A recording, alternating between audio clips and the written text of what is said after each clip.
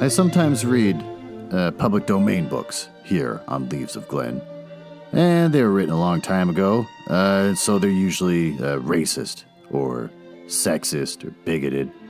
But in there somewhere and all that is a story, and that's why those stories are famous. Other times, I read works from independent authors, and they're delightfully not racist, but they might have adult language or adult situations. So that's your warning, but I'm sure you are grown up enough to handle it. Don't write to me complaining.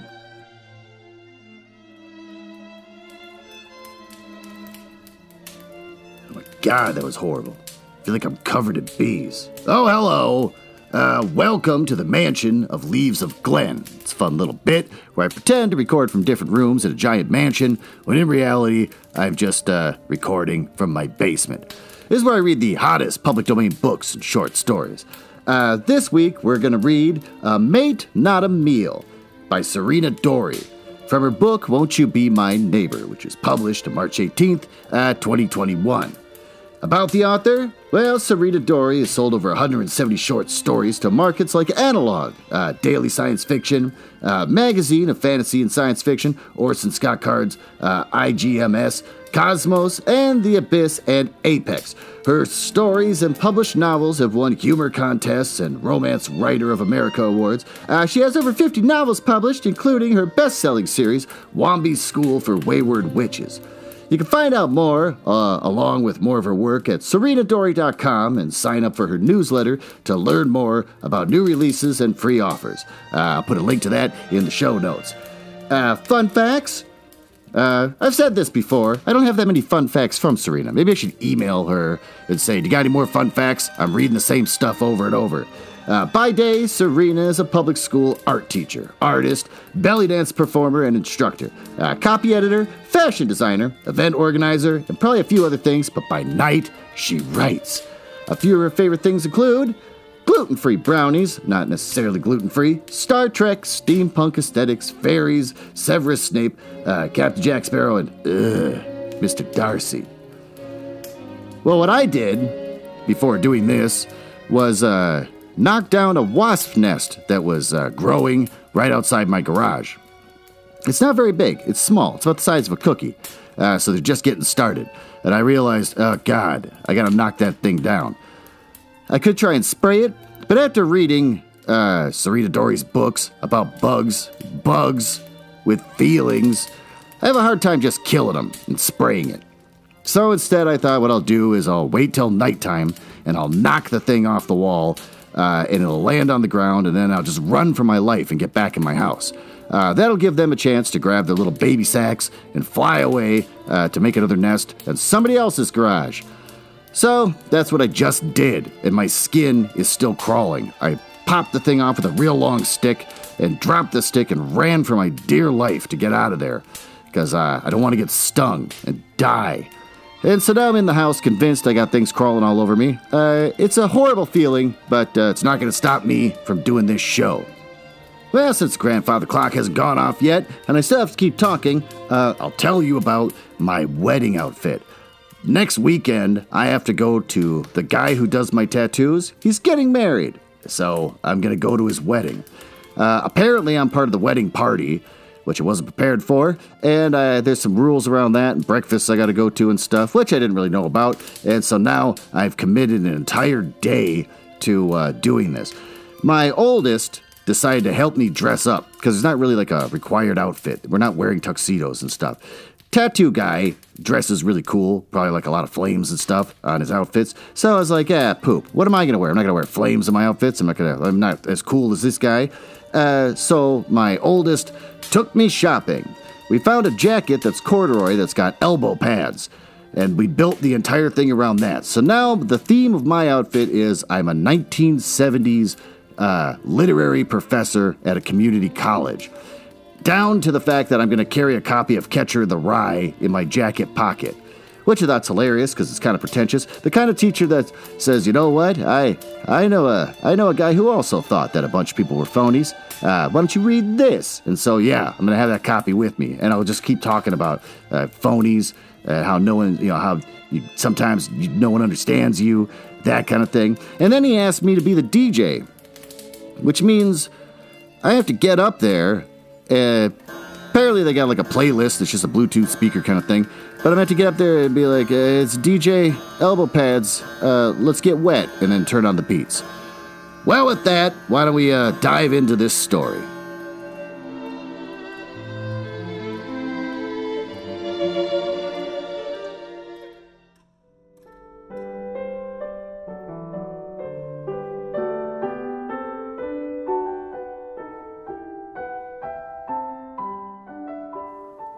A mate, not a meal. Mama always said one could never be too careful when trying to capture a mate in her web, if only she had listened to her own advice. Male arachnopedes are tricky. If he's an imposter from another tribe, he'll sing you sweet songs and claim his love is true love. But then he'll trap and eat you, she sang to my sisters and me when we were hatchlings. She used all her legs to play a complicated song on her web to communicate certain combinations of notes representing words. Well, I danced on the web with my 8 perfect legs, trying to move like mama. I accidentally twanged a discordant note. She fixed all 12 of her eyes on me. Malatina. Well, I'm probably not saying that name right. Pay attention. This is important. A worthy mate is hard to catch, and it can be dangerous if you misjudge his intentions. Well, I was only weeks old, but already I knew there was nothing I wanted more than to leave home like Mama had and start a family of my own. I imagined what it would be like when I had captured a mate of my own. My sisters departed one by one over the following months, and I grew bigger and stronger, and my outsides felt tight and too small. I wanted to climb out of the hole in the ceiling of the cave and fly away in the wind like my sisters, but I felt sluggish and heavy. I lost my appetite and didn't feel like singing, even when Mama tried to coax me. Well, you need to bolt again before you can go off in the world, Mama said. Well, there was a sadness to her music, like she missed me, even though I was right there beside her. Clarvia and I were the only ones who had yet left the cave. And she needed to bolt too. We stuck ourselves to the web next to each other and lay on our backs so our outer shells could stay in place as we shrugged our way out. It was a vulnerable position, but Mama was there to watch over us. I folded my legs inward toward my abdomen and pushed my body away from me. I accidentally clicked Clarvia. Watch it, she said, and she kicked me back. And now you watch it. I kicked her again, this time on purpose. Mama shook the web in exasperation. Behave or I'll feed you to one of the ground walkers. What's a ground walker? I asked. Something that walks on the ground.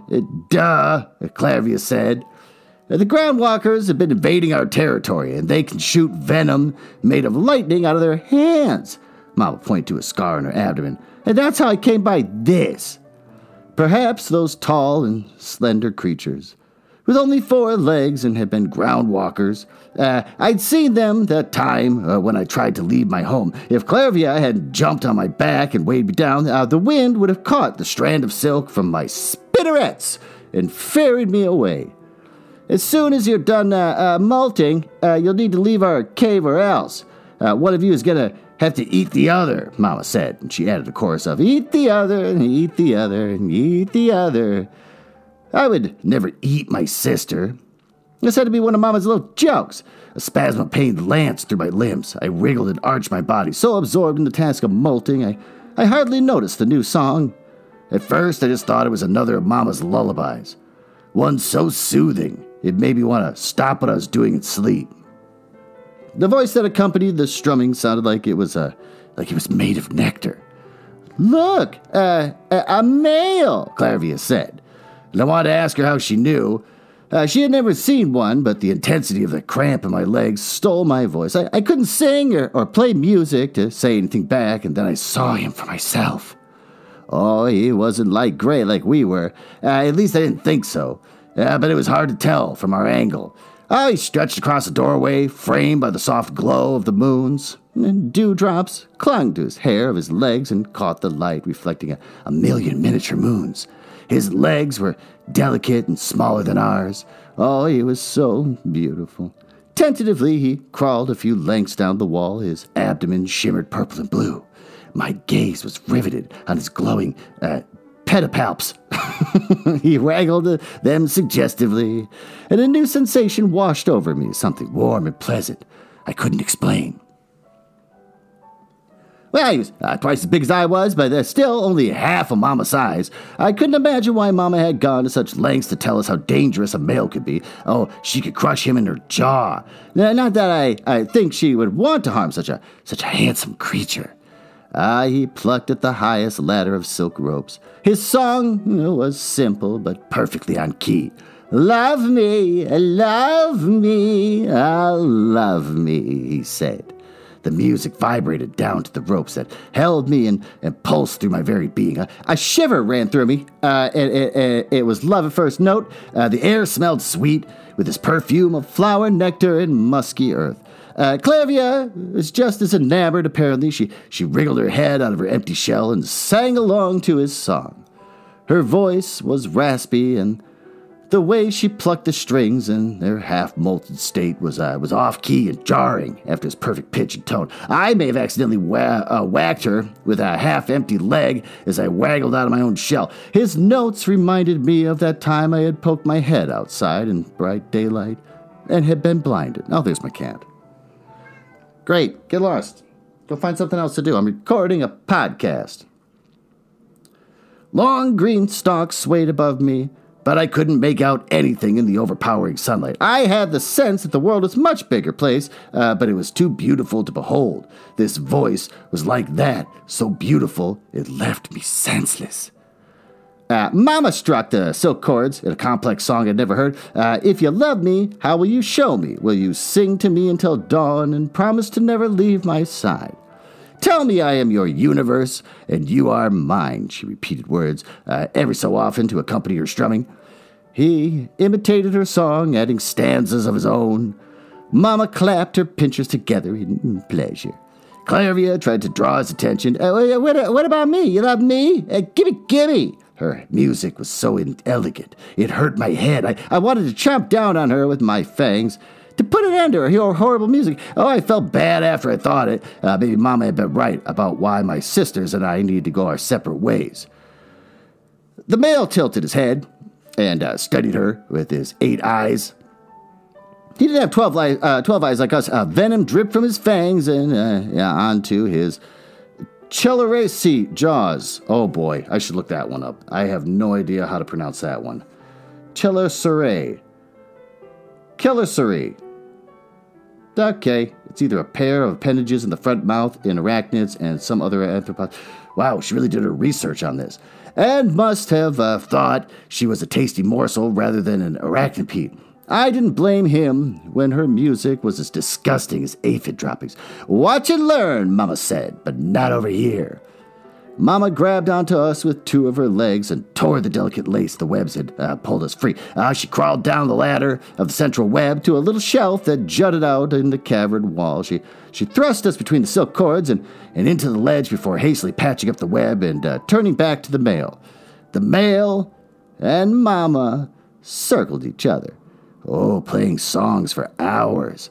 Oh, the music didn't vibrate through me now that I was no longer on the web, but I could still hear how pleasant it was. Oh, she played and danced as she sat on the web, and he tucked his pedipalps under himself and curled up like he was about to molt. Mama had told us about this ritual. Now, I couldn't see if he transferred anything from his belly to his pedipalp, but I assumed he must have when he uncurled.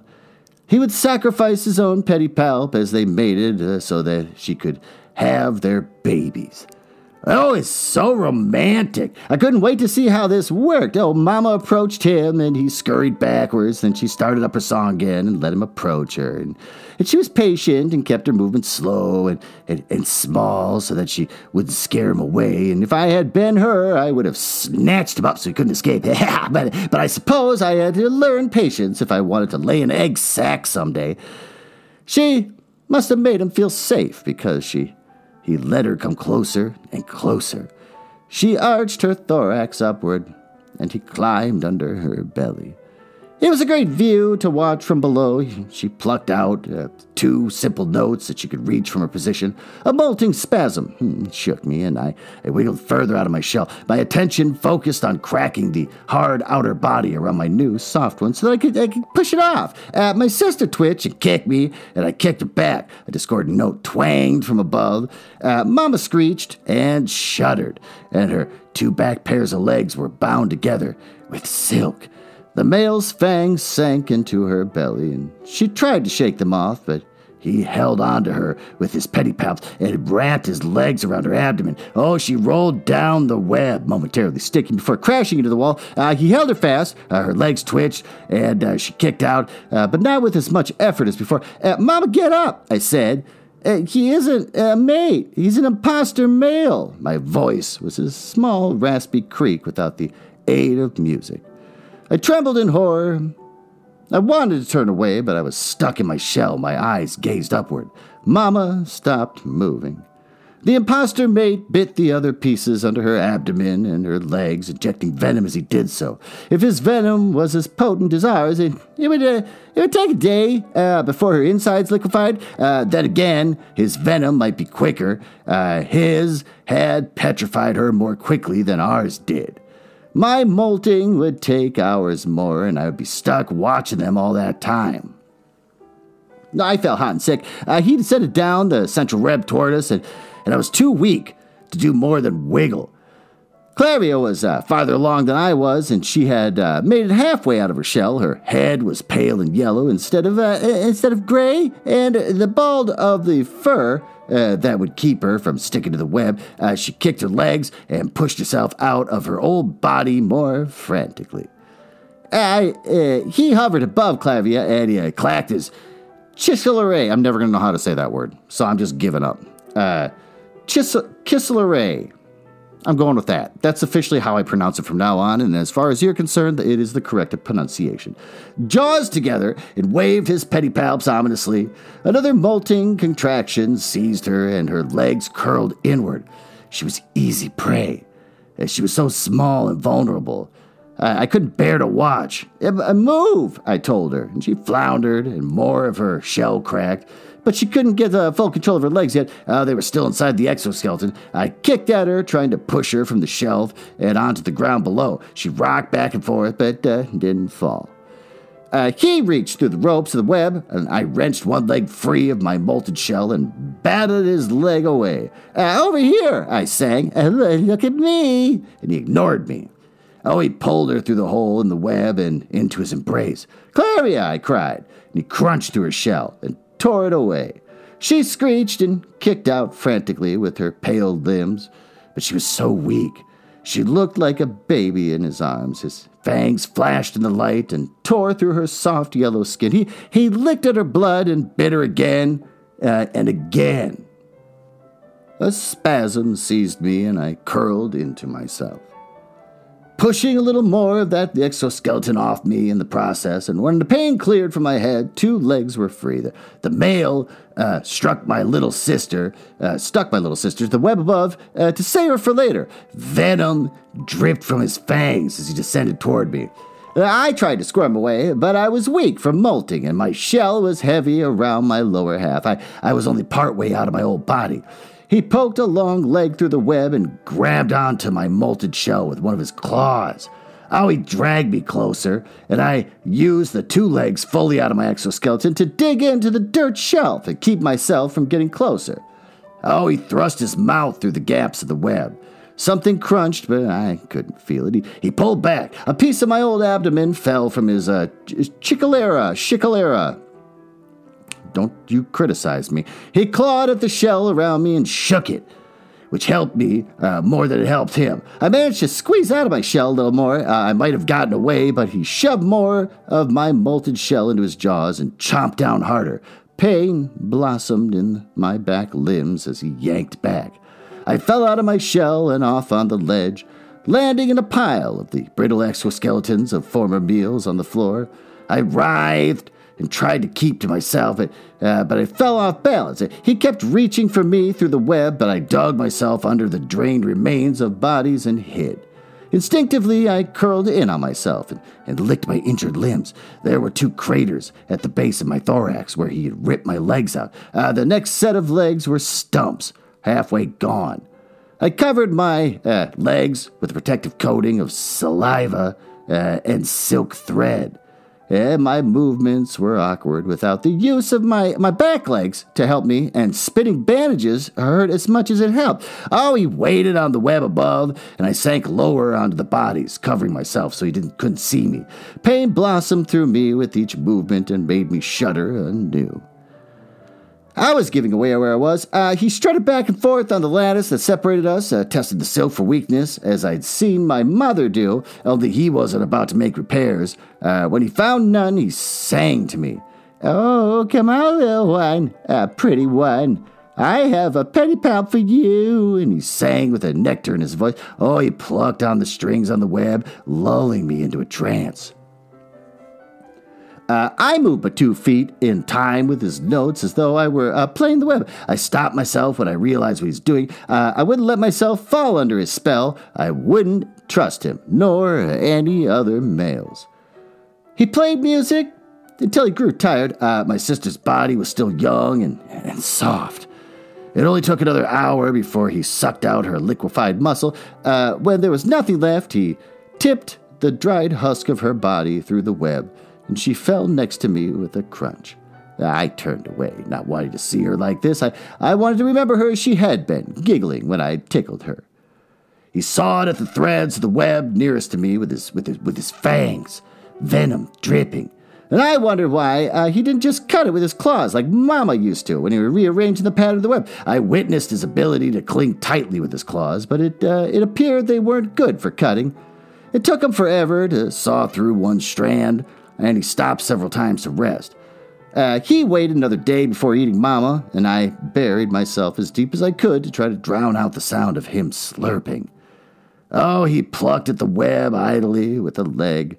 Slurp, twang, twang, slurp, twang, twang. He was toying with me, marking the moment of his feast with a song of torment, just to torment me. I hated him.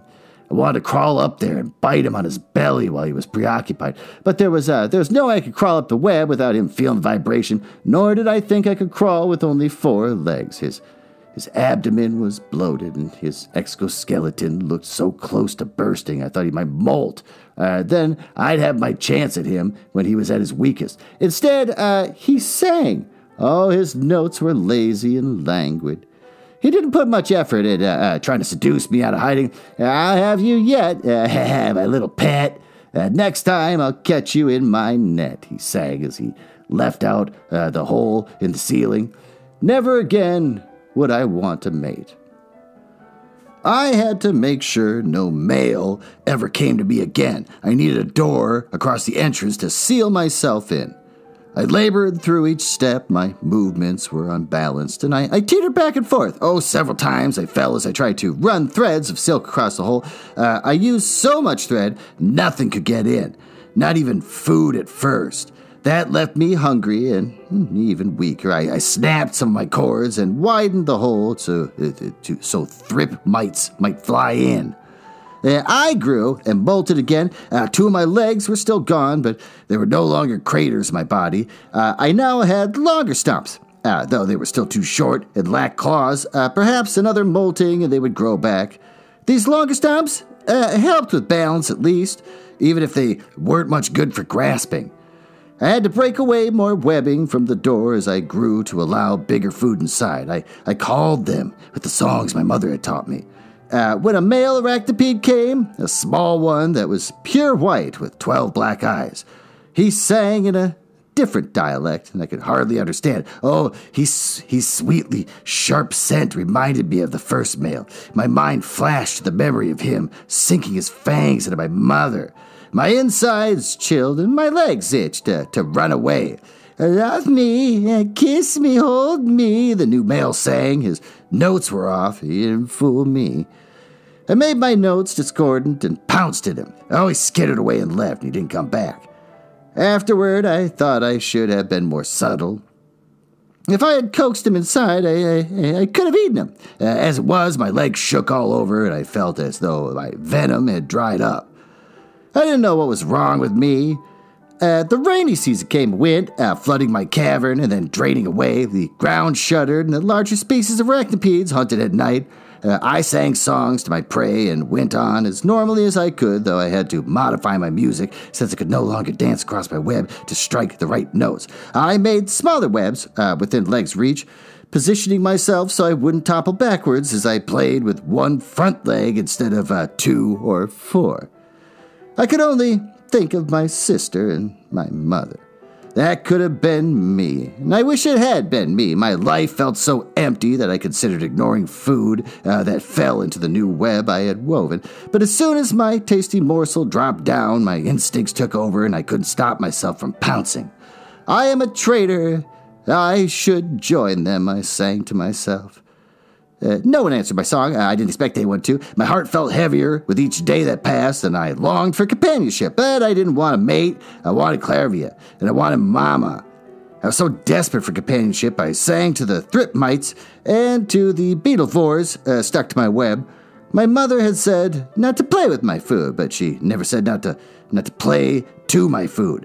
They didn't appreciate music, though. They buzzed and flopped around in panic. Only arachnopods were intelligent enough to sing. One day, as sunlight spilled down from the hole at the top of the cavern, and distant music vibrated through the walls along my web. The song was faint, but then I traveled closer to the ceiling. I could hear the music more distinctly. The low notes captured my own sorrow so completely, I was enraptured. I couldn't understand the words. It had to be a different speaking of arachnopede, but it wasn't some male seeking a meal under the pretense of a mate. This was someone so overcome by loneliness, he barely had the will to live. He was like me.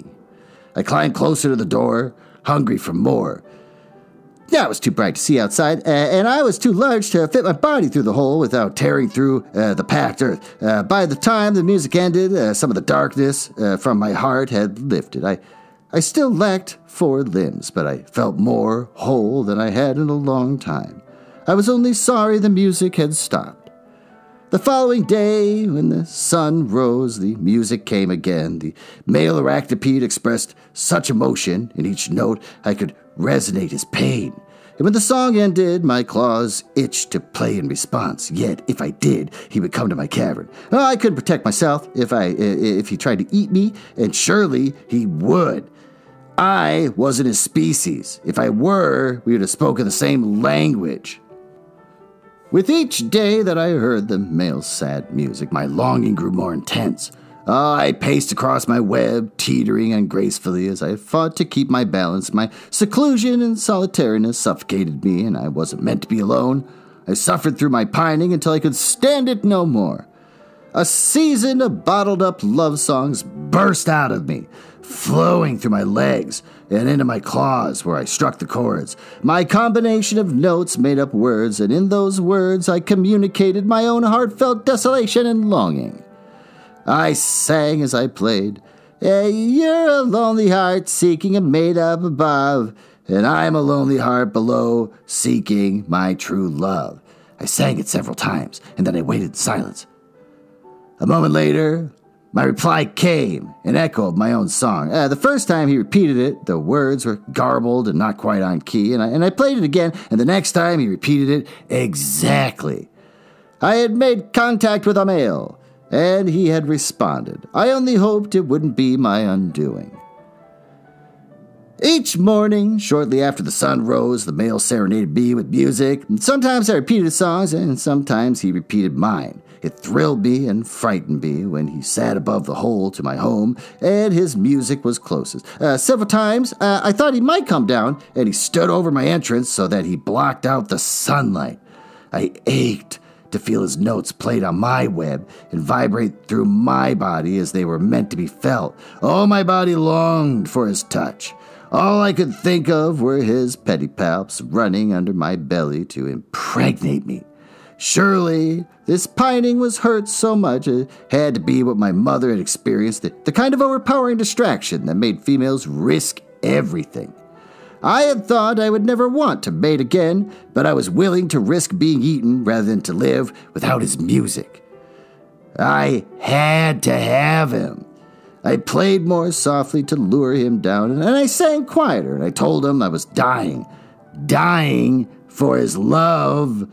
Even if he didn't understand my words, I hoped he would understand my meaning. Oh, it took weeks of courtship before he entered my cavern. He descended into an unusually thick strand of silk. It intrigued me that he threw down the cord before he descended. He used his upper legs to shimmy himself down awkwardly and held the silk with his lower legs rather than spinning the thread from his spinneret as he lowered himself. As he neared, I could see why he moved so ungracefully, and again this gave me pause. He had only 4 legs, like me. No wonder the sorrow of his sweet songs mirrored mine. I stayed back in the shadows under my web. He was big for a male, and this made me wary. He was still smaller than I was, but not by very much. He touched his head, and a glowing eye opened. He swept a ray of light along the wall and over my web. When his lower legs came in contact with my web, he tried to shake the silk off like an antivore or thrip gnat might, but the stickiness of the web held fast. He shook himself so violently he fell into the central web, angled so his body was more or less upright, though at an incline. His 4 legs kicked wildly. He twanged on the strands of silk unharmoniously, and he made screeching sounds that hurt my ears. The acrid aroma of fear filled the air. If I hadn't known he could produce such beautiful music, I would have thought he was a misshapen antivore or octopillar. As soon as he stopped fighting and silenced, I was able to hear the faint percussion thrumming inside him.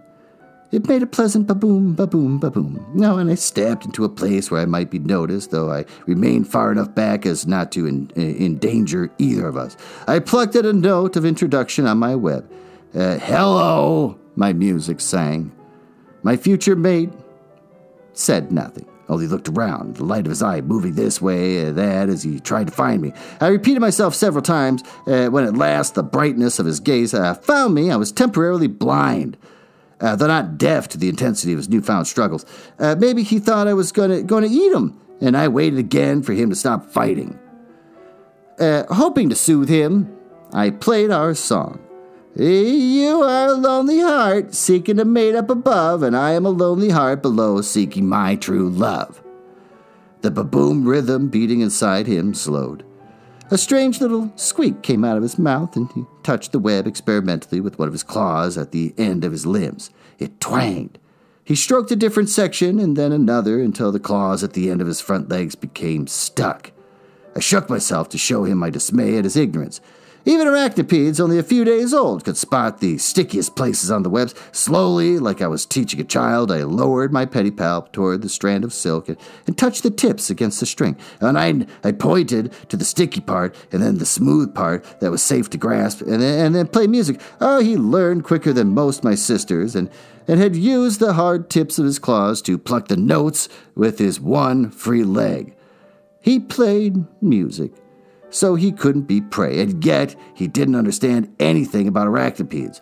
If he were a hatchling, he might be from one of the larger sister tribes of arachnopedes who lived above. This theory didn't explain what had happened to his other legs. I would have suspected that he was a ground walker, but Mama had once said they were stupid and easy prey. This creature hadn't been easy to lure down here. Oh, he tested the strings before playing. It wasn't the same complexity of music he'd played before, but he wasn't in such a state of panic, at least. After a moment of testing the notes on the web, he repeated my song back to me, or as close as he could manage, with the limited range of his reach. And as he played, His last free limb got stuck on a sticky cord of silk, and he was completely trapped. Well, I ventured closer, intending to free him, but he screeched and struggled, and the beat of his internal music thrummed more quickly. I smelled warm and delicious, traces of nectar perfumed his skin, and I caught earthly notes of cowworm and octopillar, and I didn't know if I wanted to eat him or to mate with him. I teetered up the lattice until I was right beside him. His ear-piercing screeches grew louder than ever. Males could be so overdramatic when mating. At least that's what Mama used to say. I spat on the place that the cord touched his skin on the upper limbs, and his flesh was smooth, like a cowworm. Oh, and his legs lacked the thick hair that would have kept him from sticking to the strands. The only part of him that didn't stick was his head, where the long black hair sprouted. He squirmed enough. He didn't need any help from me rubbing my saliva against the cords and was able to free his 2 legs. I backed away and gave him more room. He calmed and tentatively started up in song. He played my web until his upper leg, or perhaps it was a pedipalp, got stuck again. I suppose the way he was positioned on his back wasn't the most advantageous for playing music. If I freed him, though, he might escape. Or worse yet, he might eat me. I thought of my mother and sister and shook myself. Hoping for a compromise, I decided that I would place him in a safer place. I started by tearing a hole in the web, and I spat on the webbing that held the round bulge of his back and rubbed at it with my claws to free him. I held tight as I lowered him through the hole, but he was heavy, even if he was my size. He wiggled so much I dropped him. Unfortunately, the pile of exoskeletons and my molted remains below broke his fall. He kicked them away and waded through the crusts of former meals toward the lowest silk cords that he could reach. I was amazed at how graceful he was on 2 legs, using his upper legs to test the notes. I played our song, and he played it back to me, running back and forth to pluck the right notes. He occasionally, twanged off key, but I could see he was trying. Things were going very well, considering he hadn't tried to eat me. Only when I tried to ask questions about himself, he repeated my question instead of answering. When I answered, he repeated that as well, and he didn't understand anything. My heart sank. So much for having a mate to listen to me and converse with. Maybe he was an imposter mate, like the one that had eaten my mother. He pointed to his abdomen and said, "Sophia." Oh, Sophia. He had a nice melody. I repeated the gesture and sang the rhythm. He shook himself, which I took to be disgust at my ignorance. He pointed to himself and sang the 3-note rhythm. Then he pointed to me, and I understood then, and I pointed at him and sang the 3 notes that represented his name, Sophia. I then pointed to my abdomen, Malatina. He chittered and clapped his claws. Oh, I clapped my kissoray, that's the pronunciation of that, jaws together. He pointed with his front claws at my web and looked at me as if waiting. And I played the note for web, and he mimicked. He emphasized the notes incorrectly, making the word sound like boo instead of web, but it was a start. He proved to be a quick learner, better than I had been as a hatchling. He pointed to the hole above, the walls, my food, and anything else he could find, learning which notes represented the words he wished to use.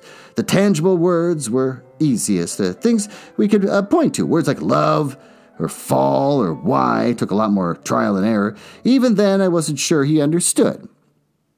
I watched in amazement as he removed part of his back, and he held some kind of shell with a long neck and a peculiar webbing that ran in parallel lines.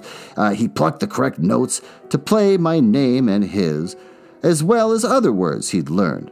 Of course, he also added in a bunch of his own garbled words. It didn't make any sense. It was my first happy song I had heard from him. I plucked notes to accompany him. It felt alien, being happy, but I liked it all the same. I quickly learned there was more to having a mate than singing. He had to eat. I offered him the most succulent morsels. He shook his head in his long hairs and swished back and forth. He pointed to the hole of the light above, and I pretended I didn't understand and played another song. He slept below the web, and I rested high above where he couldn't climb. He turned away, and then I ate and refused all food I gave him. And on that second day, his music wasn't quite as harmonious. He repeatedly pointed to the hole. He clutched at his abdomen in pain and rocked back and forth, and I played and danced across the web. but music didn't soothe him. I plucked at the strings of the web to ask, hungry? Looking at him made me ravenous. I wasn't certain that if that was a normal and mating. Then again, dancing across my web to reach the right notes in almost a continual song was a lot of work, especially with only 4 legs instead of 8. It made sense I would be hungry. He pointed to his abdomen. A low, discordant note came from his mouth. And he played the word for hungry. The slow cadence of his tune sounded more sad than hungry, and he played on his own little web from his back. Why, Melania? Xuropad Sophia? I could hear the question, but couldn't tell what he was asking right away. I had to slowly decode each of his words and pantomime the meaning to see if I understood. Once I realized what he was saying, I helped him play correctly. Why has Melania captured Sophia? He asked. Sophia has captured Melania's heart with his songs. I gestured in the hope my meaning would be clear. He repeated the words, but they still weren't quite right, and I kept at it until he sang the words correctly. I didn't know if he understood. Sophia Homo. He pointed to the hole in the ceiling.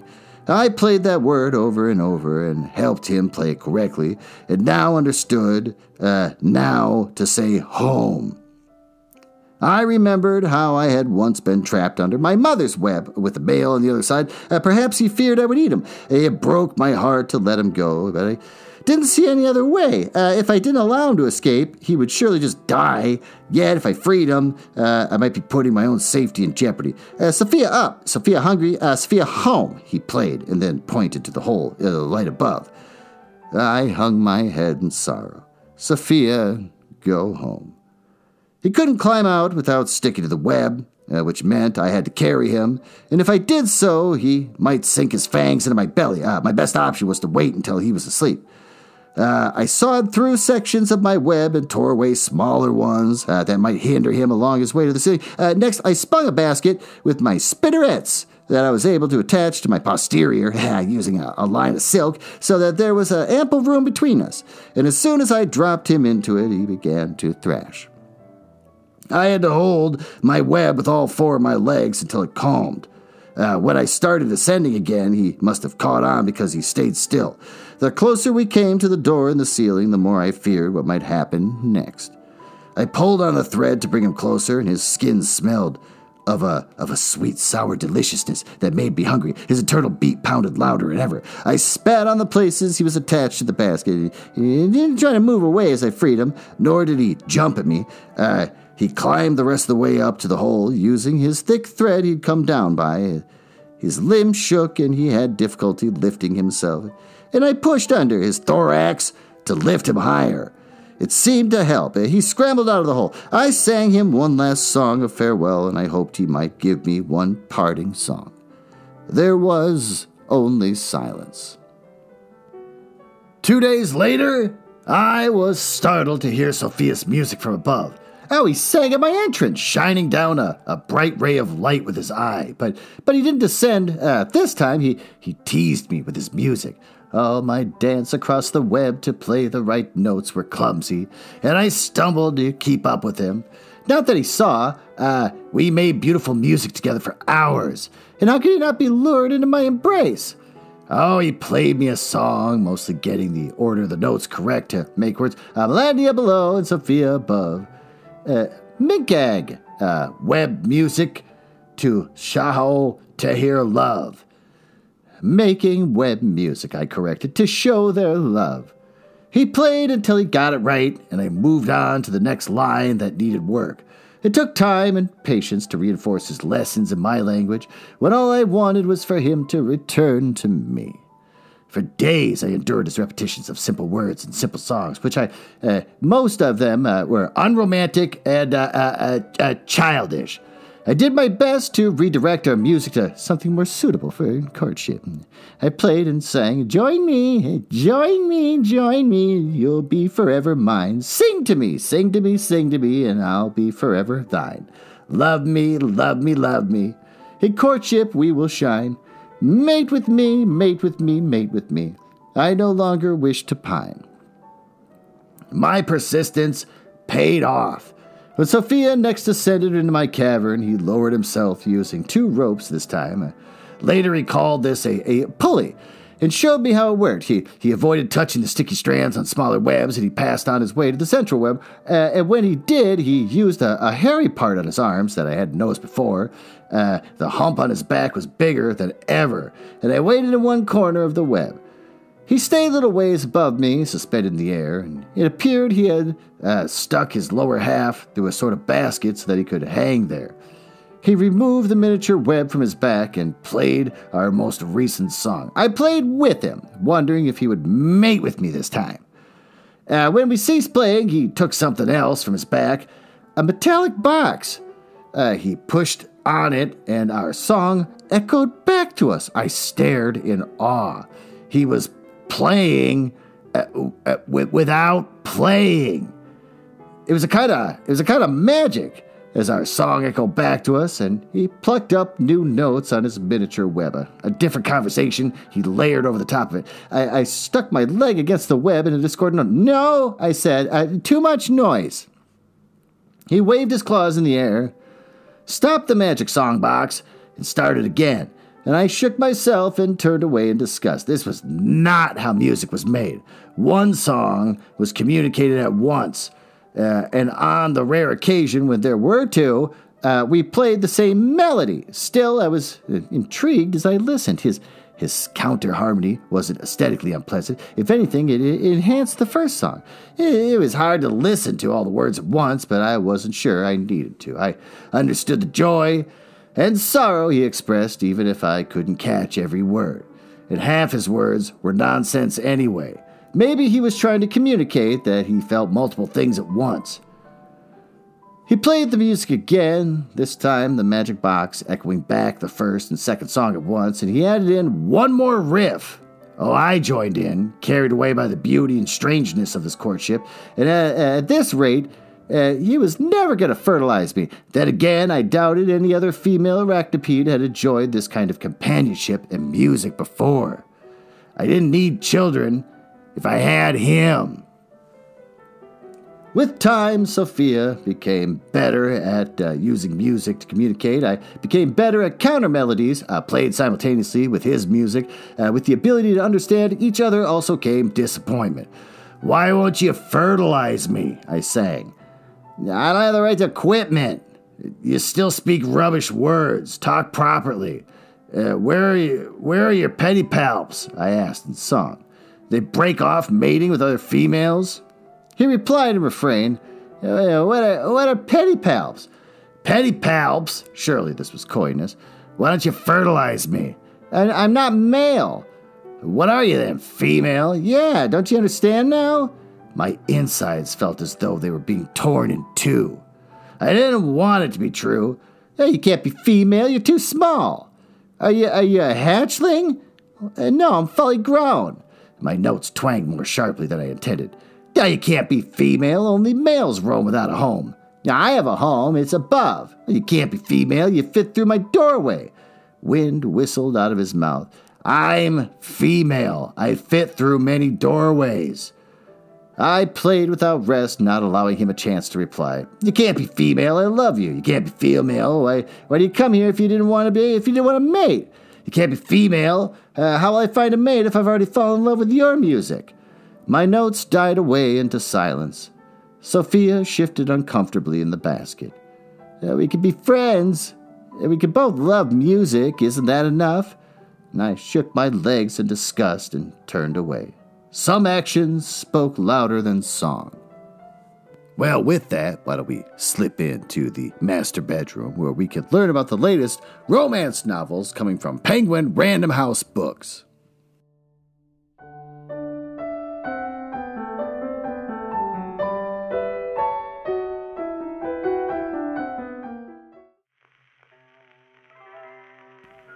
Oh, you didn't even get changed. You just came up here, but I beat you to it. I was sitting here in the room waiting for you, watching. Quietly, silently, just sitting here, waiting. And once you walk through the door, you didn't have time to change. Doesn't matter. This week, we're going to learn about Miss Lattimore's Letter by Suzanne Allen. About Miss Lattimore's letter, the woman who never made a match of her own is making matches for everyone else in this hilarious Regency-era comedy of manners. Sarina Lattimore had her romantic dreams destroyed years ago and is resigned to her role as chaperone for her cousin. Gross. Still, she cannot sit idly by when she becomes aware that a gentleman is about to propose to the wrong woman. Oh, she sends him an anonymous letter that is soon the talk of the town, particularly when her advice proves to be correct. Her identity is discovered, and Sophie, formerly a wallflower, becomes sought after for her, quote, expert, unquote, matchmaking skills. One person who seeks her out is the eligible and attractive Sir Edmund Winslow.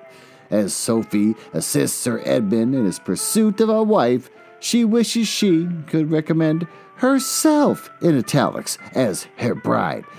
However, she vows to remain uninvolved while aiding him in his search, in parentheses, especially since the gentleman surely does not return her affections. But when her long-lost love, Sir Edmund, both seems to be interested in courting her, Sophie can't figure out if she's headed for another broken heart or for the altar.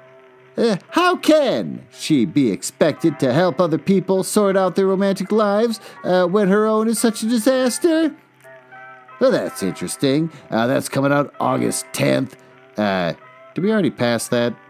It feels like that we're behind the times there. It feels like August 10th is already... I don't have my phone or my watch in front of me. I don't have no idea what the date is today. What is the date today? Oh, it's the 7th. Oh, you still got time. You got time. It's $16 in paperback at Amazon, Barnes & Noble, Hudson Booksellers, IndieBound, Powell's Target, my favorite name, Books A Million, Bookshop.org, and Walmart. Oh, well, that was fun. What are you, mad? What, because I beat you up here and you couldn't change into sexy clothes for the romance section of this podcast? Well, get over it. I beat you to it.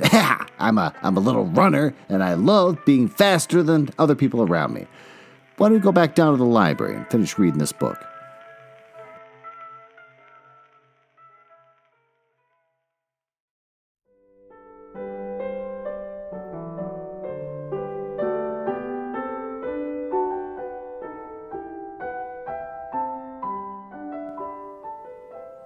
I didn't feel much like playing music. After all that courtship, I'd fallen for a sister arachnopede. I should have just eaten her when she first came to me, but no. I had listened to her songs, and when she came back, suspended from her basket, I considered eating her, and she played a happy song, and the music repeated from her magic box. I ventured closer. The ray of light from her eyes swept over the webs below until she found me. I interrupted her echo box, striking the web as hard as I could to drown out her notes. Females aren't supposed to share a cave once they're ready for mating, I said. My mother told me sisters will kill each other for fighting for a mate for food. If a male comes, I'll be forced to kill you for him. I'm not going to compete for a male for your food. I have a mate and food of my own at home. Besides, I wasn't going to stay long. I can go if you wish. Her internal beat was slow, sad rhythm. She returned her miniature web to her back and started to pull herself up. My pedipalps spasmed in unexpected regret. I waved my front leg at her. If you're here, you might as well stay and play some music. Sing me a song about your mate. Does he stay home like a female while you go out and roam and hunt like a nomadic male? Well, she chitted and took out her miniature web, playing slowly. Sometimes I roam so I can learn more about this planet. I tend to fuzzy. I had, for some reason, the word planet just made me stop, and I had to think for a while. And then I reflected on my own life, and then I saw the infinity of all time. But I said the word. Now let's move on. I tend the fuzzy pillars and cow worms outside in the meadow and study the animals. I play music when I'm alone. My mate rocks inside. Well, he's not exactly my mate, but he will be soon. I couldn't tell if she wanted a mate or not. She and I were so much alike. Why do you sing while you're alone? Would you catch your mate more quickly if you played to him as you do for me? Well, I play for him sometimes, but he isn't like me. He doesn't know how to play songs. Music doesn't have the same meaning for him. Besides, that isn't how courtship works for my kind. Yet, that was how she worked. There could be no love without music. Oh, how I pitied her. But I have you, she said, a friend. We make beautiful music together. And by the way, some of these words are misspelled on purpose, and I think that's the reason why I freaked out earlier, because it's slightly different, but also kind of the same. And so I'll keep reading, but if I say something weird, it's because the author wrote it weird. It's not my fault. Oh, I was too interested in the strangeness of this story to correct her mispronunciation. See, that's exactly what I was talking about. I already pointed that out to you. What are your kind? What tribe of arachnopede has males that don't play music? Oh, I'm not. I'm human. That word didn't mean anything to me. Maybe she was a ground walker. I wanted to tell her I would be there for her forever. I would appreciate her music if her mate was too dense to do so, but I couldn't make myself tell her these things when I knew she didn't want me. All my notes came out sharp and quick, masking my longing and sorrow. What happened to you? Why do you only have 4 legs? Did someone bite off your other legs? I asked. Is that what happened to you? She asked. I shook myself to show my displeasure at what she'd asked. This is enough singing for the day. If you don't leave now, I'll be tempted to make a meal out of you. I wouldn't, but Sophia didn't know that. When she next came, I asked her if she had laid any eggs with her mate. No, humans don't lay eggs. Have you laid any eggs? I ignored her question. What's wrong with your male? Why hasn't he mated with you yet? If he isn't gonna mate with you, oh, you better be careful. He's probably gonna eat you.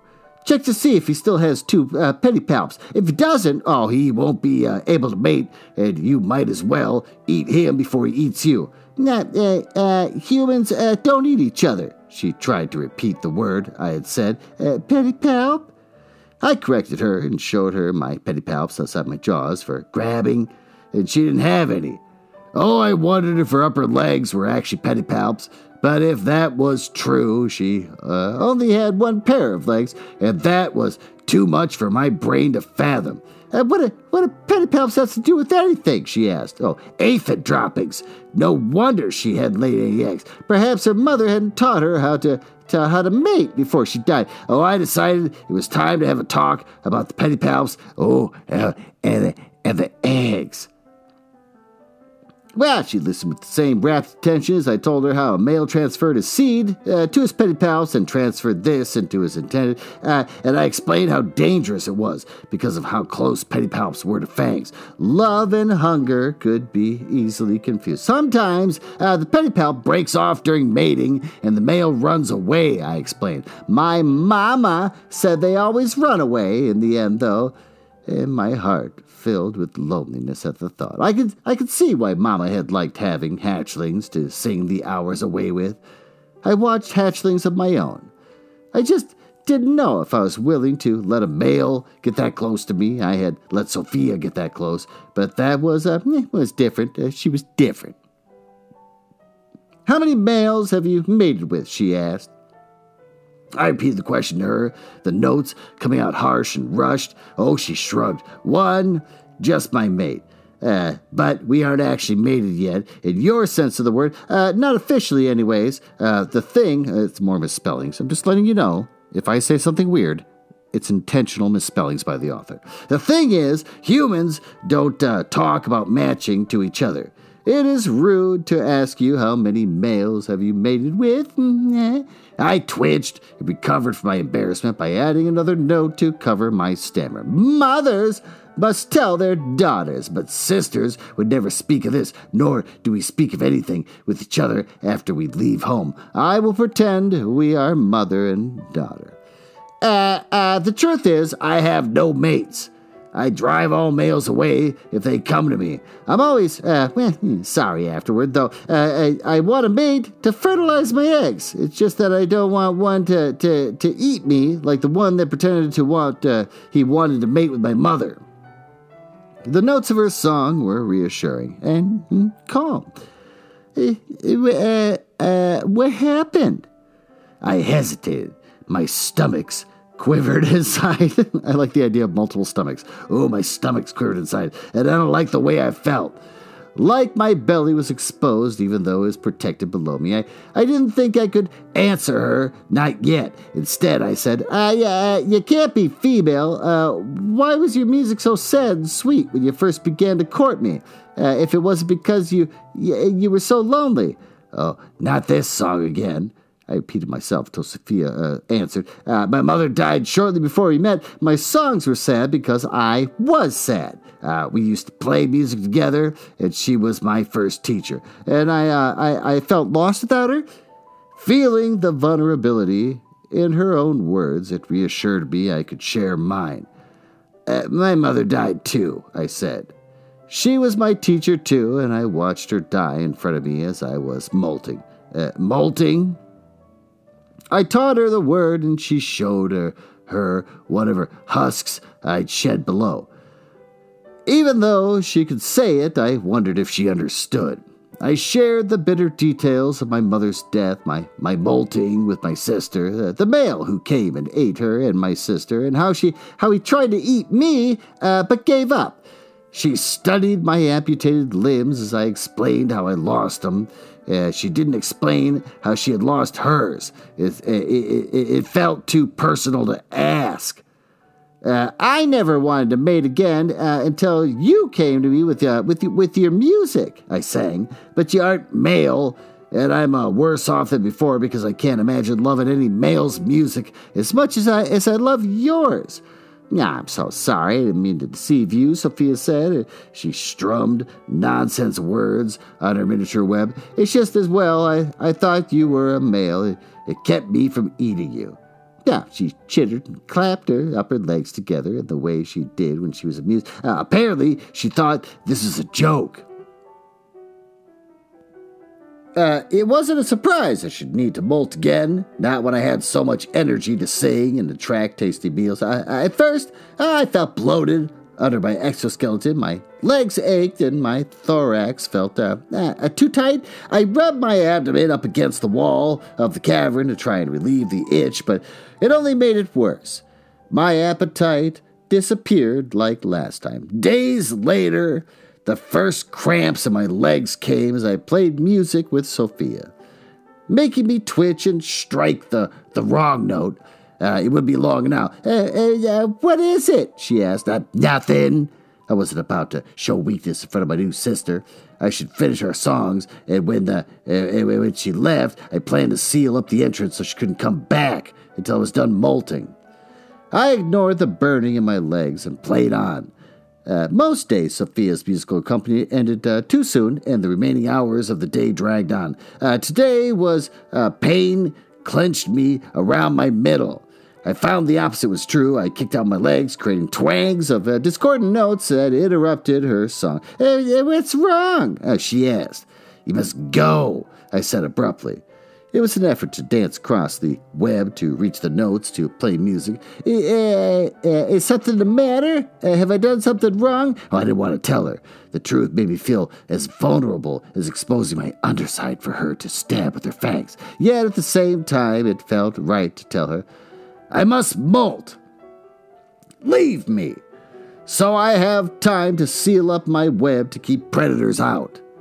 Sophia packed up her miniature web and pulled herself up. Her ropes to the outside world. Did she always move so slowly? The movement was out, and I climbed up the opening and covered it with a weaving of silk. I would have liked to secure the hole better, but I didn't have time, nor the energy.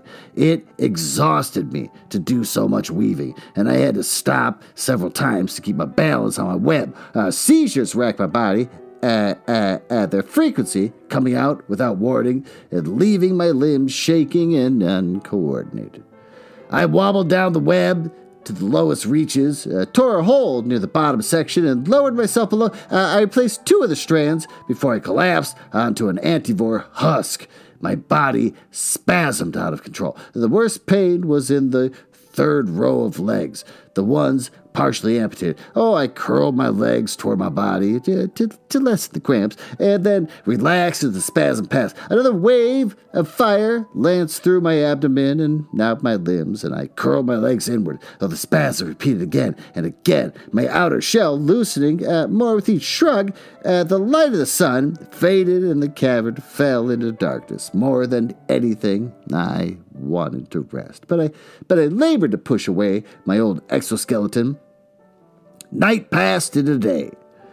I managed to work my head free of my shell as well as my one leg. I was so involved in my task that I didn't notice the music right away. It was slow. A sensual serenade. My insides clenched, not unpleasantly. At first, I thought it was Sophia. Though this song lacked her childish wording and the cadence I'd grown accustomed to, my 12 eyes fixed on the metallic blue of an abdomen above my head. His petty palps shimmered and glowed in a way that filled me with desire. Fangs sawed at the silk cords nearest my head. Far above, light spilled down from the entrance. The clump of webbing hung in shreds to the side. I had been too hasty in my attempt to seal it. If I had hurried Sophia out sooner, I might have had more time to ensure my safety. But as it was, a male was now inside my lair. And not just any male. Love me, love me, love me, he said. I recognized the purple and blue shine to his abdomen. I had once heard this ballad before, the song that had lured my mother to her death. He sawed at the web above me, and cold dread settled in the pit of my stomachs. I'm still infatuated with the multiple stomachs. This moment was everything I had feared. He'd come back for me. Yeah, he's larger than he's been before. I would have been, because he's middle-aged now. So he's got a little bit of weight to him. I get it. I'm the same way. I understand. It's like me going after people I dated in high school. He was larger than he'd been before. I wouldn't have put it past him to have molted twice since we'd last met. It was a feat he had fit through the entrance. Love me, love me, love me, he played. I've come back for you. Love me, love me, love me. You know my love is true. I had once thought his song, beautiful. But now I could see how simple it was compared to what Sophia and I had shared. Even if what we had was only sisterly love. My body seized and my legs curled inward. I was trapped in the throes of molting, unable to stop. He sawed through the web, stopping occasionally to play music. The molting would only take another day, at least. He had grown tired of waiting last time. Perhaps he would again. But he hadn't been as big and strong. This time, he didn't have 2 other meals to eat first and fill up on. He watched with 8 hungry eyes. One of the silk cords he sawed had snapped, and he had tried to thrust his head between the lines of the web, but the hole was still too small. Venom glistened on his fangs. He returned to sawing. My last memory of Mama and my sister flashed before my eyes. I would be eaten as they had. I would never know what it was to have a mate. I didn't want my only purpose in life to be some scheming male's meal. The sun set and rose again. He sawed through another 3 threads in that time, and I was helpless to stop him. I managed to wiggle more of my abdomen out of the empty shell, but my thorax was still inside. If I had the use of all my legs, I could have kicked him into the web and spun my silk around him. I would have sunk my fangs into him and not the other way around. The hole was large enough for him to fit his head through now, and he could have fit the rest of himself if he had been smart enough to push his legs through first, but his legs got tangled, and he had to use his saliva to unstick himself. He maneuvered one leg through, and then the other. He batted at my legs and missed. His claws pinched open and closed as he pushed against the web to grasp at me. He came close enough to brush me. He sawed more frantically. Love me, love me, love me, no morsel is more delicious than you. And he stopped when the new song started up. Madalena below and Sophia above, making web music to show their love. Sophia flashed her headlight back and forth, searching for me. The male turned and watched her descend on her double line. I struggled against the confines of my own body, but I couldn't reach the web to play a song to warn her. I tried to use my voice to sing, but it was hoarse and raspy from molting. I doubted I sang loud enough for even the male to hear it. This was going to be just like Clarivia and Mama. Another sister would die, and there was nothing I could do about it. The male twanged a few notes, his eyes riveted on Sophia. My tender pet, I will surely bet I'll catch you yet in my net, juicy, juicy, yummy, yummy. Surely his insipid song would give him away. Would I ever say such a thing to her? She acted completely oblivious. Sophia swung her light down to the web, and still not seeing us, she descended in her basket. The male retreated away from me and toward her. No, I cried, go away, Sophia, but my voice was hoarse, was a hoarse whisper. I still couldn't reach the web to communicate like I usually would have. I screeched and wiggled. Another spasm caught my body and made me curl into myself. Sophia's light fell on me then, and she noticed the male creeping toward her. She dropped her miniature web, and it fell through the web. Oh, she dropped her miniature web? It fell through the web. Okay, I didn't read that wrong. And crunched into the bodies of previous meals. The male crawled faster. Juicy, juicy, juicy, he sang. The way he flinched told me she understood. Now, her intestinal beats sped up. She lifted her upper limb. Blue light shot from something she held in her claw. The male jerked back and screamed. The air smelled of burning hair. The male writhed and tumbled down the web almost to the bottom until he managed to grab onto a rope to right himself. Sophia lifted herself higher on her web, but she must have forgot to watch for the sticky strands strung along the way. Oh, she got caught and struggled to free herself. I ripped my second set of legs from the molting shell, and the pain so severe I went blind for a few seconds. The bright colors behind my eyes didn't stop me from stretching toward the nearest strands of web. Oh, I shook the web with my front legs, wanting to draw attention away from her. My love, oh, my love, I played. The male ignored the entreaty and scuttled toward her. Sophia raised her arm again, and he leapt at her. More bright venom shot out from her claw. The male quivered, danced in the air before dropping right before her. His claws missed their hold on the web, and his legs fell through the gaps. He landed on his abdomen and stuck to the web. He was close enough to Sophia to bat at her legs with his. One of his claws found purchase on her and clamped down. A shrill scream came out of her mouth in the highest note I had ever heard. He yanked at her, bringing her leg toward his fangs, and the tool that she held, making venom light, fell from her claw. I wrenched myself further out of my shell, and I couldn't shed it at all just yet. I dragged myself up the wall and crawled out the hole he had created. I crawled across my web, struggling to keep my balance and carry the weight of my new body and the shell still attached. All my old legs caught against the sticky silk, and I fought to free myself, but I was stuck. The male was strong enough to pull Sophia toward him. Oh, the glue on the web where she'd been caught held her, but the web stretched under the strain of him pulling. Her leg inched closer to his fangs, his pedipalps opened and closed. Another spasm took hold of me, and I curled in on myself. As the seizure passed, I kicked at my whole body and yanked myself free. I sprang toward them. I landed just behind him and leapt onto his back.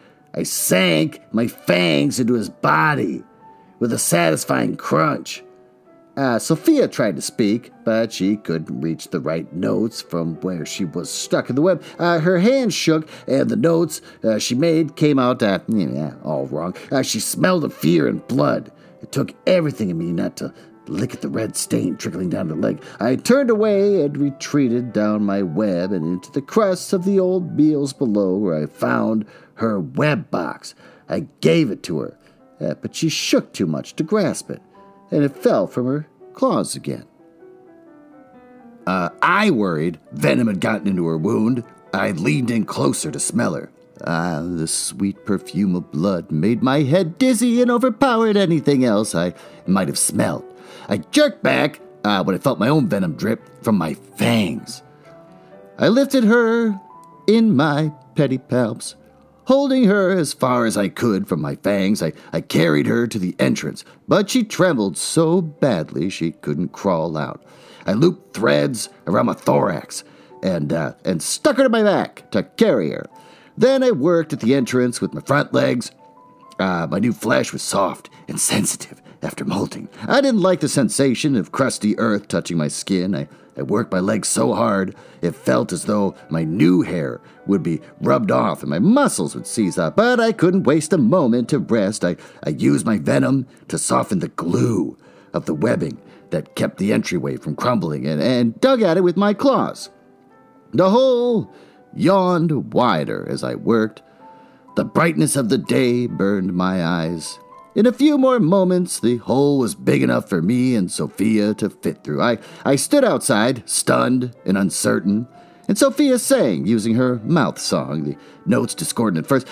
Then I recognized the words in her garble. I need you to take me, the misspelling again, home to my mate. He'll help me turn right and then go straight. I followed her directions. The world was so bright around me that I was blind after my life of semi-darkness. I stumbled into something, making Sophia cry out. I righted myself and started again. Long, slender blurs of green and purple loomed over me from the perfume of nectar. I knew them to be the stalks of flowers my prey nibbled on. My eyes seared from the light, and I wanted to turn away, but I kept going. I would take Sophia to her mate. Another right.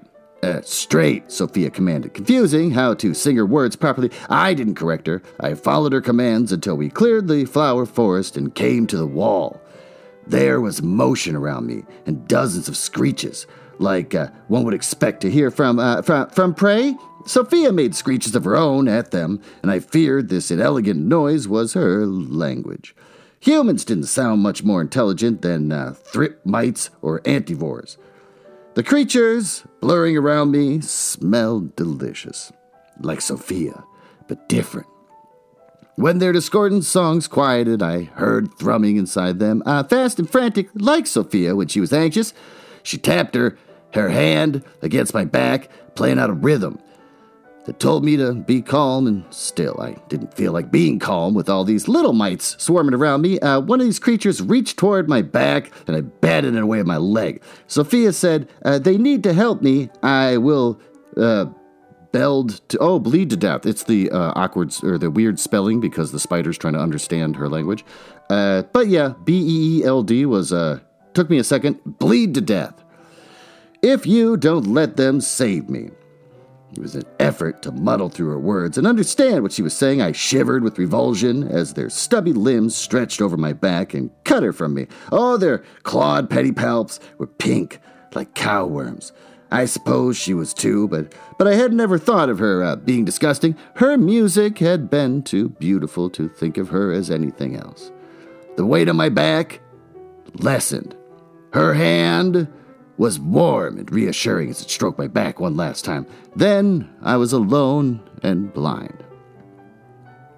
Thrip-like chitters and screeches of humans came at intervals. There was three who remained surrounding me, the thrumming of their eternal beats out of sync.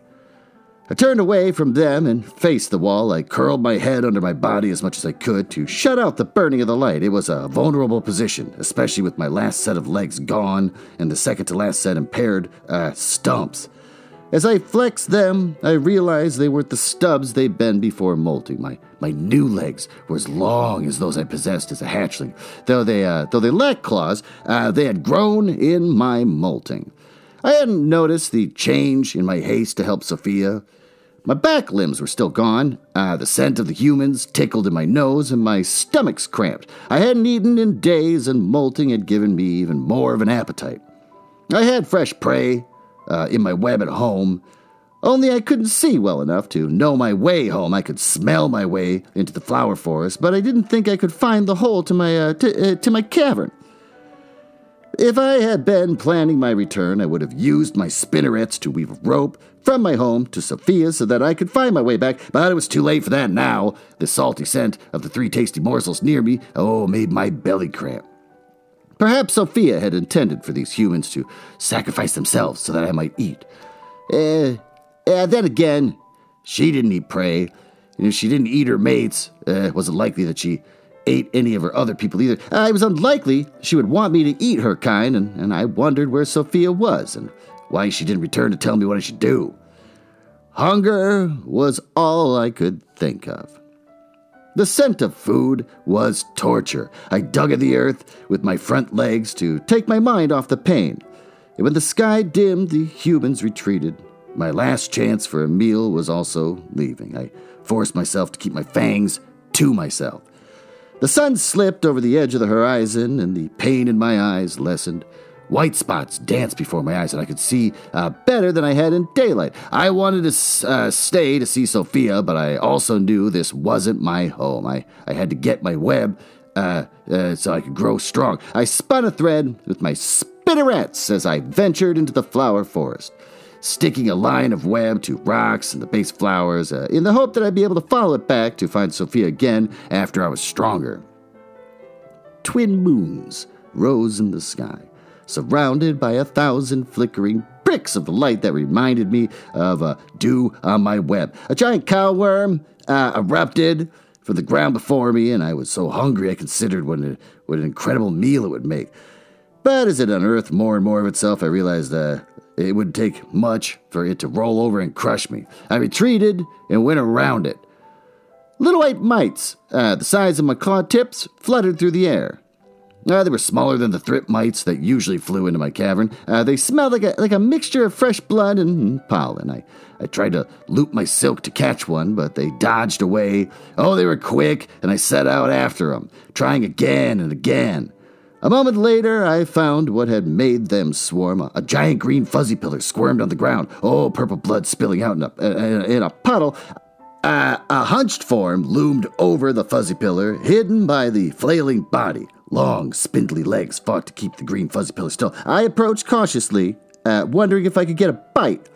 Of course, anything I bit, I had to wait hours until the insides liquefied. I counted 8 legs from the predator hiding behind the larva. The predator's head lifted. It was a giant arachnopede. If it was a male, he was the biggest I'd ever seen. 10 eyes glowered at me, hungrily. He lifted himself higher. He was as tall as my cavern. Any admiration I might have for his beauty soured as he clamped his pedipalps together ominously. The larva was still subdued into a lull by the venom. I backed away. The male climbed over his dinner, and the sharp odor of decay wafted toward me. His back legs worked a thread from his spinnerets. His joints bent, and he looked like he was about to pounce. Aphid droppings. I was in trouble now. Blue light shot out from behind me. "Sophia," I sang. Sparks flew from the abdomen of the giant arachnopede, and smoke billowed out of his wound. He flung himself backward, toppling 2 flowers as he writhed. Blue light shot out again and again, hitting the same steaming spot on his abdomen. The other arachnopede convulsed and ignored me now. Flowers swayed in the distance. I sniffed the air for Sophia, but I couldn't find her scent. There was another of her kind standing behind the base of a flower, watching me. The human's glowing eye fell on me, and I skittered to the side to keep from going blind. Another arachnopede pushed through the forest. It ignored the first thrashing arachnopede and fixed its 10 eyes on me. Oh, he reached down for us, and the human shot more blue light from its pedipalp, and I turned away from the light, my eyes burning anew. White spots danced across my vision, and my head stabbed with pain, as if the human had fired at me. But it hadn't. I wondered now if all humans had the ability to make this venom made of light, and if they did, why Sophia hadn't used it on me in the first time we met. The stampede of more arachnopedes thundered in the distance, and we had to get away from here. The scent of blood out in the open would call to him. The human patted my front leg, and I jerked back. It waved toward the 2 towering flowers and stepped into the shadows underneath. Noises came from the creature's mouth. Not quite a song, but close. The notes were low but garbled, like Sophia when she had first come to me. This was one of Sophia's kind, so I knew it was too intelligent to be considered prey. Oh, but I was hungry. My insides felt like they would implode if I didn't eat. I should have felt kinship with this human because it had shot my enemies, but I didn't. Hunger erased all loyalty. The human smelled warm and as sweet as pollen. With the breeze, I smelled Sophia again, or perhaps I just wanted to smell her. My life would have been so much simpler if I had eaten her the first time I met her.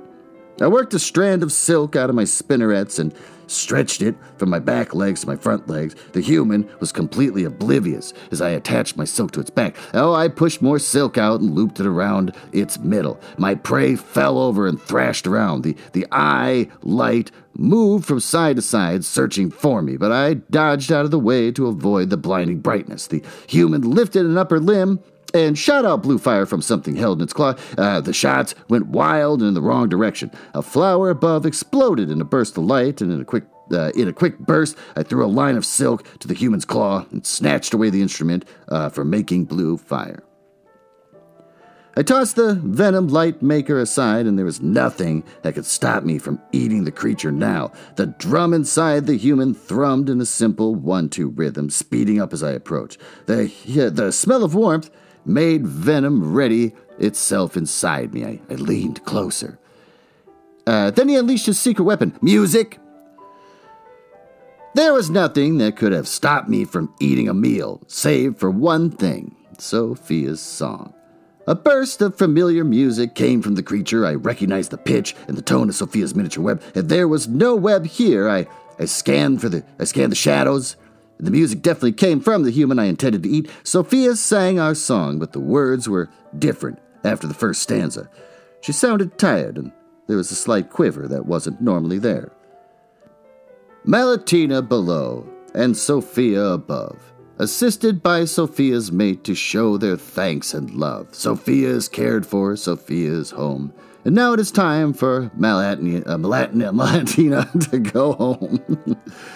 Her meter was off, and her rhythm wasn't her usual pleasing artistry, but I would forgive her just this once. She was injured, after all. After I was able to muddle through her inferior song, I wondered how it was possible she could send her music through a mate like this. It had to be some kind of mating magic. I looked over the human before me, and he had 4 limbs, and he did smell like her. Aphid droppings. This was her mate. I couldn't make a meal out of him. I unbound his bottom legs and then his torso, and he scrambled to his feet and retreated back. I pushed his light maker across the furry carpet that grew over the earth, and I was certain he wouldn't use it on me. But I had to trust Sophia had told him not to eat me, her sister. Not that I'd been able to convince any males not to eat my sister. Maybe I was making a mistake. He watched me warily for a long moment before backing away into the flower forest. I followed him to walk ahead of me, trusting this male about as much as he trusted me. He kept his light maker aimed ahead of him. No other arachnopedes encountered us along our way. He escorted me to my home, knowing the way better than I did. When we came to the hole in the earth that I knew was mine, I was so ravenous I considered pushing him inside. But I again thought of Sophia, and I allowed him to escape silently into the night. It was Another day before my venom had liquefied the male arachnopede's muscle so that I could digest it, my skin toughened and grew less sensitive. After a few more days, I could have gone back to Sophia's people to try and find her, but what would I do when I reached them? Couldn't very well ask after her health. None of them understood me but her. I scared them, and in truth, they scared me. Between meals, I patched the gaping hole in the ceiling. I didn't want to attract more males or anything else that was large enough to eat me. Small males were bad enough, but I made sure the hole was still large enough for Sophia. She had said she was home and all right. But if that was so, why hadn't she returned to me? Perhaps it was because I tried to eat her mate. I grew so lonely as the days passed that I waded through an old crust of meals on the earthen floor until I found Sophia's miniature web. I imitated how she had held it and plucked the notes as she had. The sound of her voice made me happy and sad at the same time. My songs returned to the melancholy they once had been when I had been alone without sisters or mother to keep me company. I didn't know how other arachnopedes did it. Mama had always said we were solitary creatures, that sisters were dangerous. We would compete for mates and food. Sophia and I had never competed for anything. Oh, she had kept me company and shared her music with me, and she had never tried to eat me like a mate would have. Long ago, Mama had told my sisters and me stories of her first and second mates. Their companionship had been brief, and her own loneliness had abated when her children hatched. My time with Sophia had been far longer than it would have been with any mate. She had saved me from the male while I had been molting and sacrificed herself for me. She had sent her mate to help me, and now that I was well-fed enough to be rational, I felt miserable. I'd repaid her friendship by trying to eat her mate. I strummed on my web listlessly. My music was hardly enough to entice insects, let alone a companion. An echo from above mirrored the sorrow of my songs, and I looked up to find a dark shape blocking the light from the door. 8 legs extending out from the body. 2 glowing eyes shifted over the walls in search of me. The illusion lasted about a moment before I realized it was 2 figures, their silhouettes overlapping and making the 4 legs each possessed look like they had been combined. Sophia chittered and used her mouth music as she lowered herself down into my cave. Oh, her mate descended a moment later. Sophia's scent was off. A sharp, pungent odor accompanied her usual salty sweetness, and as she neared, the odor intensified. It came from her lower left limb. It didn't look the same as the other. It was metallic and shaped differently. My sister, my sister, my sister, I sang. How happy I am to see you again. I waved a hand at her mate, who lowered himself with the same pulley system as she did. And your mate too. She chittered and repeated my lyrics several times, and then she turned to her mate and used her nonsense tongue with him. He hung suspended in the air beside her, and he flinched and lifted the venom light maker in his claw when I approached to hand Sophia her miniature web.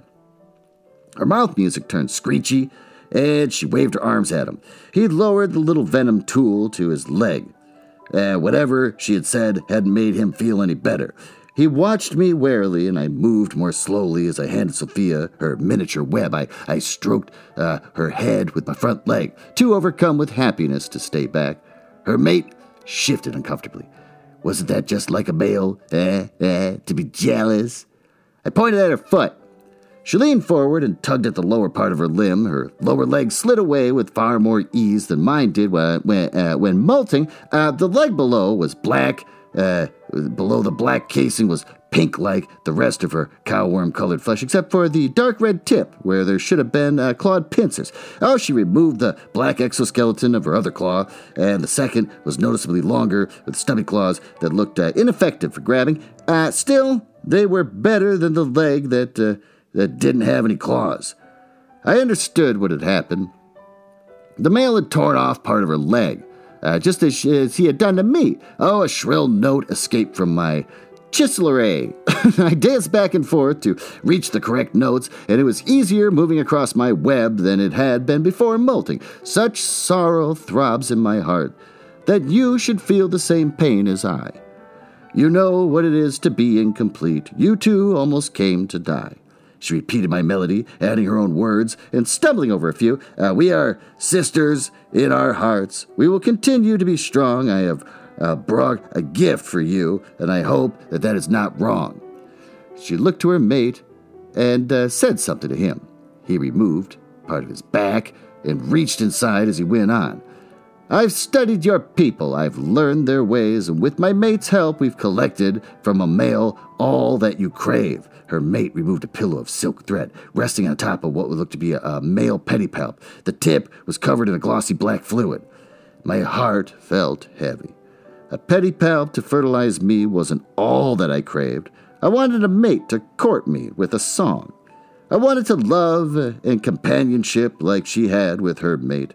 After all we'd gone through, I didn't know how she could still not know this. I played high, happy notes to disguise my sorrow. Oh, thank you for the pain you have gone to on my behalf. Just don't try to eat my mate afterwards, Sophia chittered in the way that she did when she thought something was funny. If anything gets to eat him, someday it'll be me. There would be no more mate eating in my cave if I had anything to say about it. Oh, her mate waited in silence, unable to speak and unable to understand. Well, she continued to play her miniature web. Oh, she serenaded me and only me. Perhaps she did comprehend what I needed. Music was love and love was music. I, too, understood her heart's desires, and I suspected I could fulfill the ones that she couldn't. Pride filled me. My chest felt tight as though I were in need of another molting. I gave Sophia a song of friendship and love. Mama had been right about imposter males. They would trap you, but not just with their silk cords. I would forever be ensnared by Sophia's music, yet I didn't mind so long as I could offer her my own in exchange.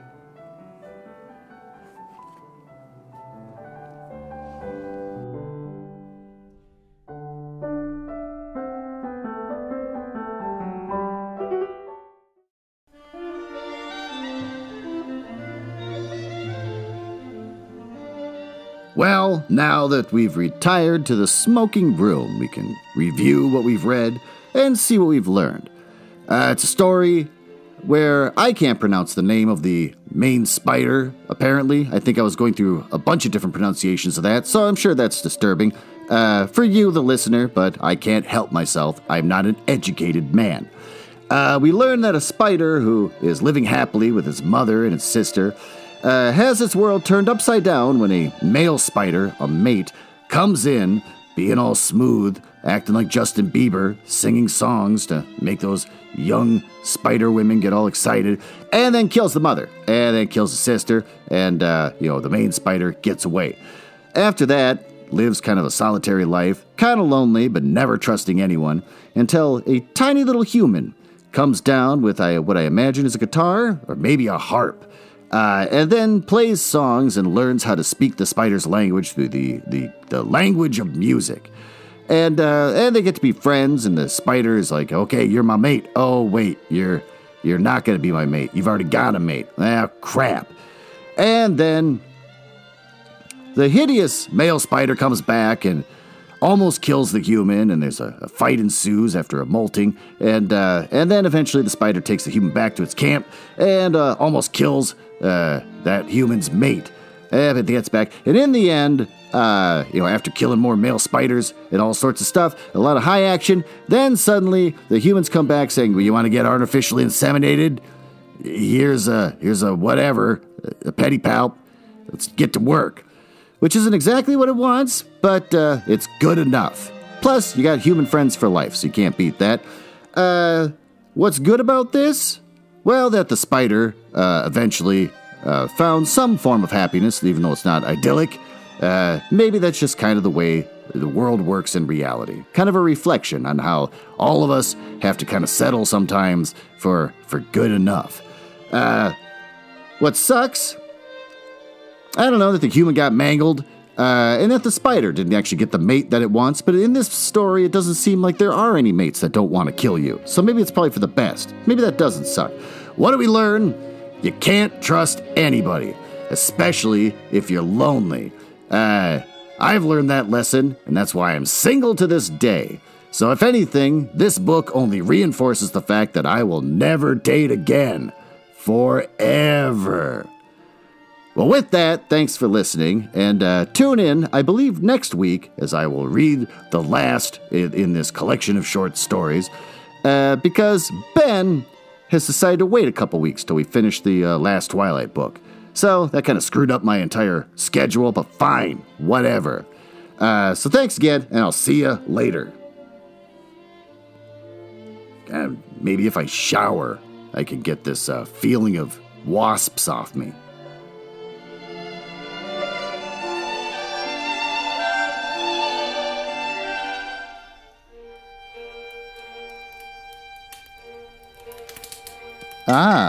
Well, it appears you found me in the part of the podcast I hate the most, where I tell you all about the places on the internet where you can find me.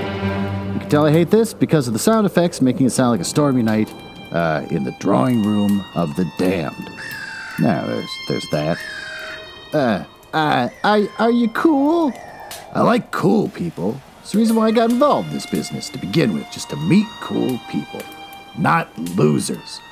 So if you're cool, feel free to go over to my website, nuzzlehouse.com. You can see a backlog of everything I've ever read, along with episodes from the Book Boys and blah, blah, blah. You can also find me on Instagram, which is House Nuzzle. And conveniently enough, Twitter, which is also @HouseNuzzle.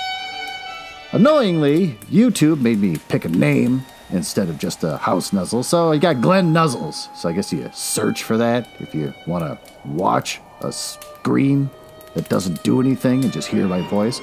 And since I think you might be cool, you can always just email me directly, glenn.nuzzles@gmail.com. But don't email if you're a nerdlinger or a dork. Now, back to business. Can't believe I drank all of them already. There's gotta be one left.